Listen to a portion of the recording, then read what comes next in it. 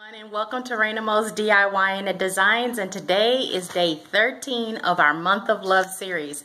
And today what I wanted to focus on was doing a beautiful floral arrangement. So I don't know if you can see this here in front of me, but I have some hydrangeas, some beautiful bicolored roses, and some little tea spray roses that I picked up from Dollar Tree that are this beautiful blush, perfect blush color, which is the color, one of the colors in my wedding. So I have a vase right here that's empty, and then I have another vase here that has prepared water in it for the flowers. So I was gonna go ahead and put in the water in the vessel and then add in the different things that I wanted to add, but once you add water to the floral beads, they disappear so you don't see them. So I wanted you guys to actually see that. So this tutorial is going to be a little bit of a talk through, but I'm going to be doing it and speeding it up in certain spots because floral arranging is beautiful, but it takes time. So having said that, let's go ahead and get started. What I'm going to do is add whatever water beads it is that I want to use and any decorative items that I may want to use because these are some larger vases. So I'm just going to start with adding the water beads. And also keep in mind that after you add water, if they've been in the container for a little while, they may have shrunk in size a little bit. When you add the water, they do grow with the water as well. So I've used 1 can of the beads, and then I have some heart-shaped table scatter that I got from the Dollar Tree that I'm going to add, and they're going to look like hearts that are floating in midair.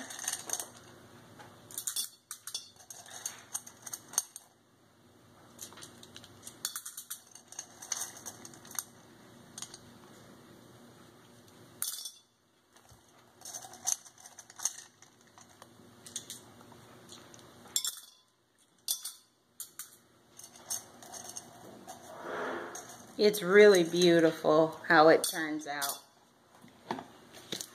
Then I'm going to add, let's see, I think all of these are still sealed.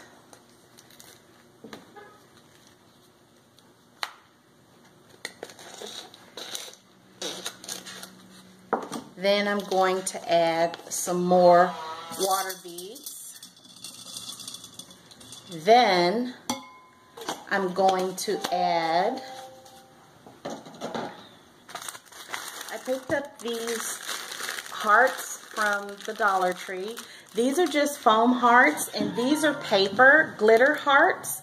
So I'm going to add the glitter hearts. I was going to do the foam, but then I saw the glitter, so I'm going to add the glitter hearts. Just keep in mind that this is only going to be for like a one-day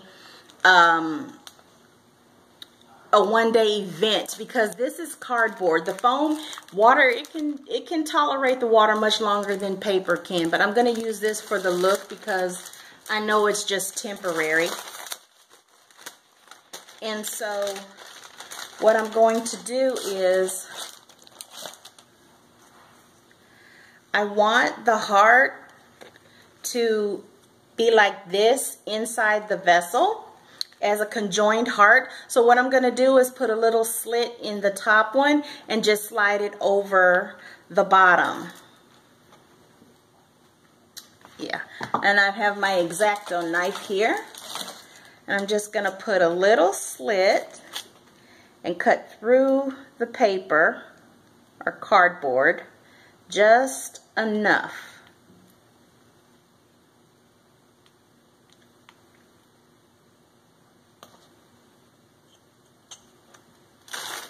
I'm just going to give it a little bit of a wiggle and then just insert it.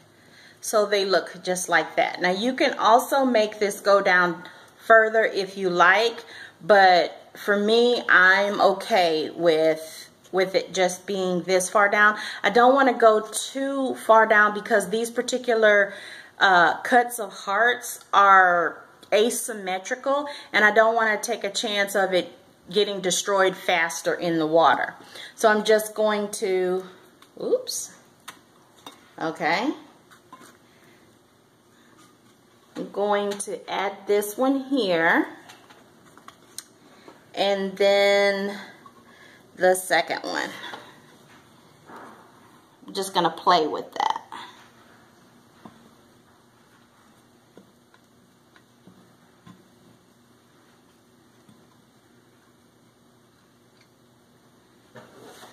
So we have that like so. Next, I'm going to add a layer of some red diamonds that I got from King Dollar.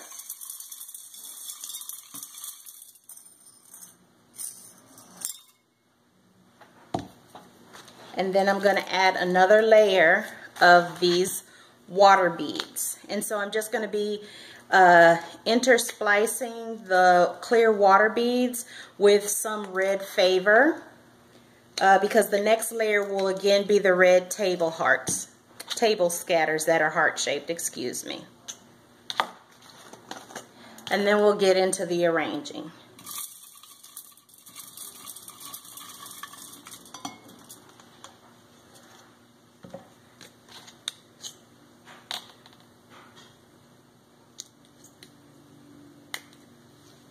I just want to really remind everyone that those hearts are cardboard, okay? So it's a very temporary arrangement, but it is a very pretty arrangement in the bowl.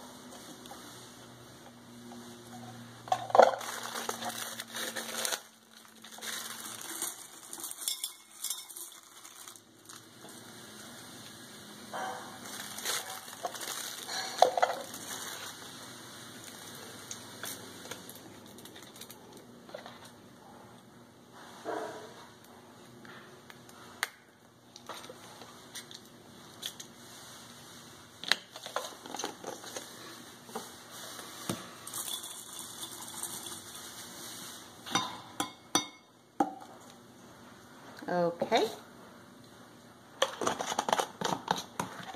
Now, as you can see, you can't even see the heart, that the two glitter hearts that I've placed in here that are cardboard, but they definitely are in the arrangement. Once the water is added, then you'll get to see them. They'll just like magically reappear, and it's just so pretty.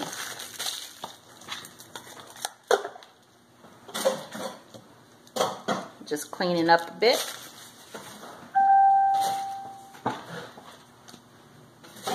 And I think I'm going to add one more of, no, that'll be enough, because once I add the water, they'll float and they'll drink up some of that water. So now on to the floral arranging. Okay, so with the flowers, I'm going to start off with the hydrangeas. They are a very beautiful flower. And they provide a lot of coverage. Their foliage is so pretty as well, but they take up a lot of water. So with hydrangeas, if you're going to use the foliage, I would suggest that you use the foliage close to the heads of the hydrangea, and the ones that are lower, go ahead and cut those off. And the stems, of course, you want to cut those down. And so I'm just going to place that in my arrangement where I want it to go. But as I'm arranging this, I'm keeping in mind that I do have that cardboard, those cardboard hearts in there. So I'm going to place them ever so strategically. And I'm going to take off these two so you can just see how beautiful those heads are. And I've basically just crisscrossed the hydrangeas.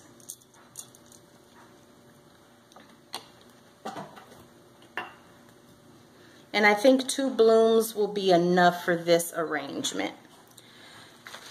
So this third bloom, I'll have that set off to the side, and I'll end up using that somewhere else. Next, I'm going to go with these beautiful spray roses. Look how gorgeous that is. And I don't know if you can tell the difference, but it's just a hint of blush.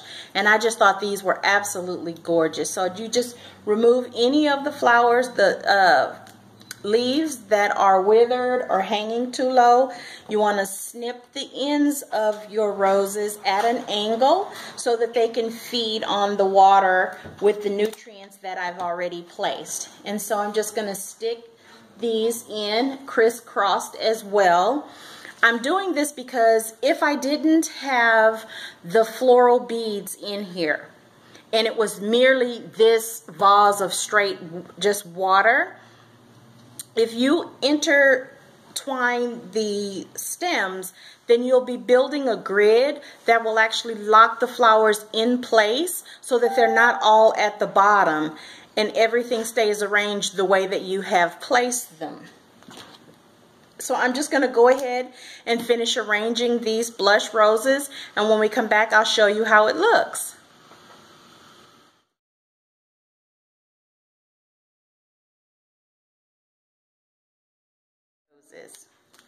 Be very careful because they do have thorns. If you happen to have a stripper that will take the thorns off, please by all means do use those. And I'm just removing any extra foliage carefully and trimming the ends. Placing them strategically where I want them. Keeping note that there is an object in the center.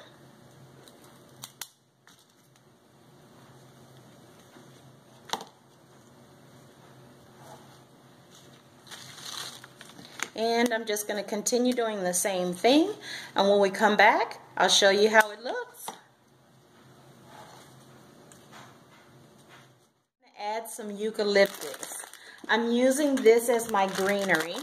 I've never used eucalyptus before, but I picked it up because it was a nice woodsy long stem, which I thought would look gorgeous with these roses.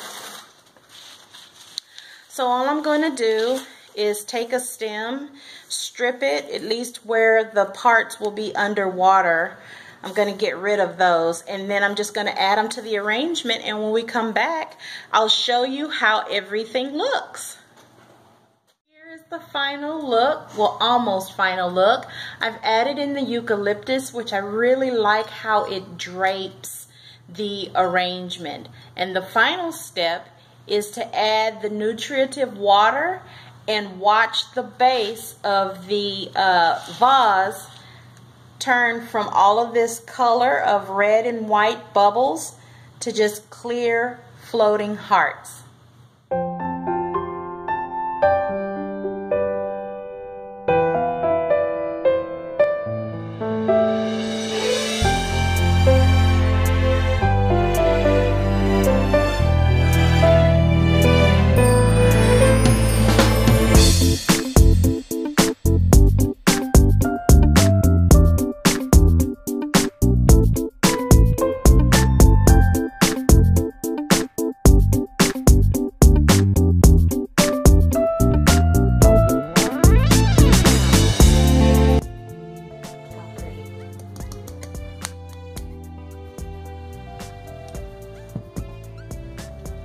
And look how pretty.